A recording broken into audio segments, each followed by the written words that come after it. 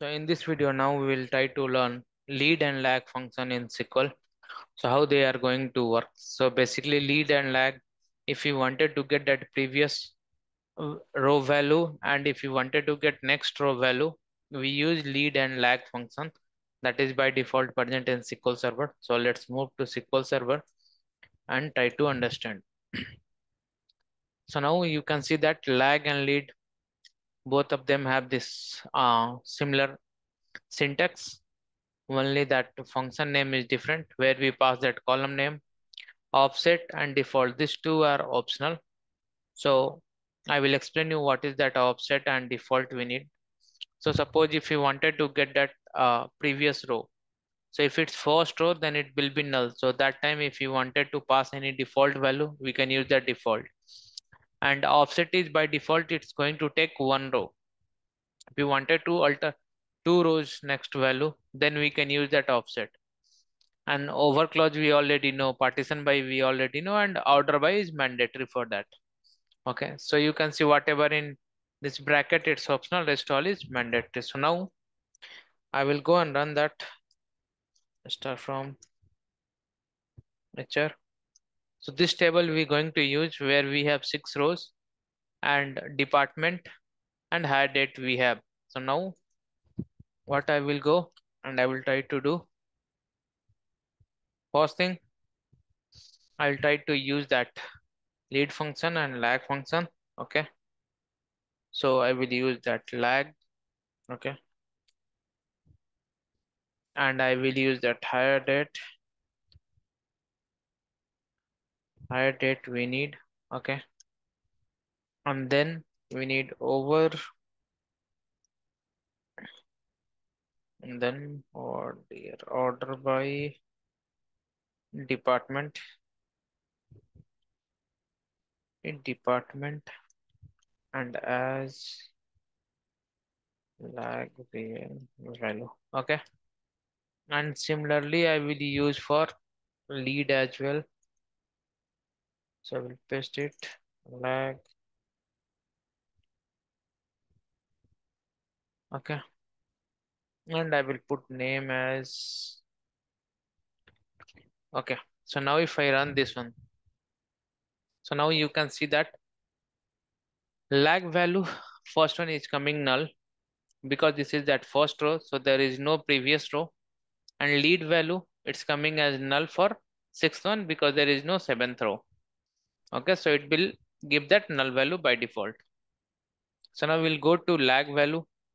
Okay, so here now 1 2 is there 2022, so we are getting last row value again 1 6, we are getting 1 6 here 1 4. Okay, so we are getting here that 1 4.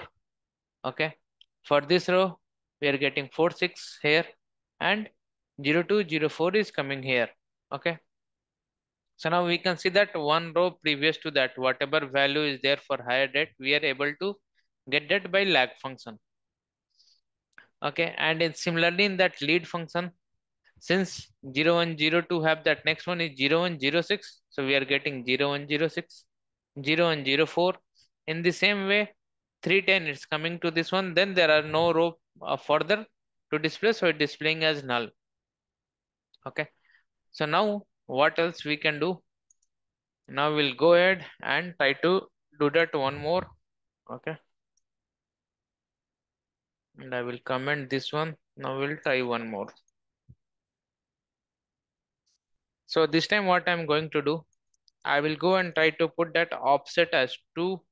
Okay, right now it's by default 1. So now I need 2 rows. Okay, so what will be happen now? You can see these 2 are coming null and these 2 are coming null because now offset is 2. So we need that previous of 2. Now this row there is no previous 2. Okay, this row also there is only one previous, but for this row we have previous 2.